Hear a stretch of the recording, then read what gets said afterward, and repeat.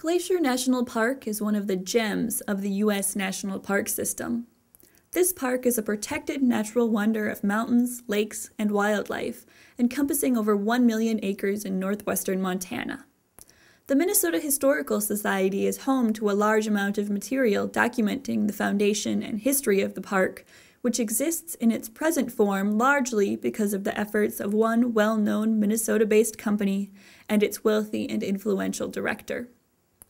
In the early 1890s, the Great Northern Railway Company was well on its way to completing a transcontinental line between St. Paul, Minnesota and Washington State. Company officials noted the natural splendor of the area where their tracks crossed the Continental Divide and decided to promote tourism to this spot to boost ridership and contribute to the railroad's bottom line.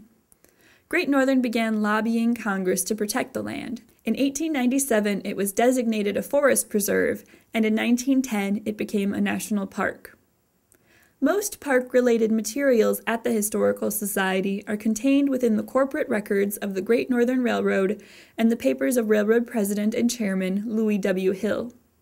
The majority of these items are concerned with two overlapping subjects: the cross-promotion of the railroad and Glacier Park, and the design, construction, and operation of hotels within the park.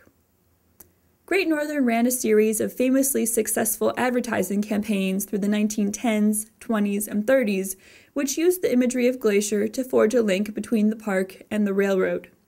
Mountain goats appear again and again in ads for each. Great Northern's mountain goat logo was hand-selected by Louis Hill and adopted by the company in 1921. The land that became Glacier Park was the ancestral home of the Blackfeet Indians. Louis Hill was particularly interested in the culture of this tribe, and Great Northern began to closely associate images and motifs of the Blackfeet with its brand. Western artists like Winald Rice were hired to paint portraits and take photos of Blackfeet, which were used in promotional materials.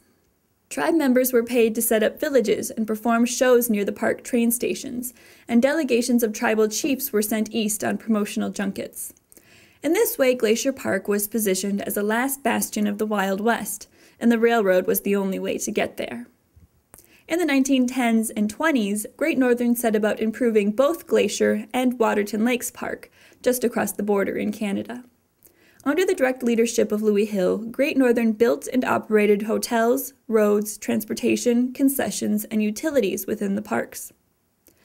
Louis Hill envisioned the park area as an American Alps, and set about designing a system of Swiss chalet-style hotels, lodges, and cabins throughout the park that would form an architecturally cohesive tourist destination. There were 4 luxury hotels connected by trails to settlements of smaller, more rustic chalets deeper within the park, some of which were accessible only by horseback or foot. All of the building sites were specifically chosen by Louis Hill for their spectacular scenery.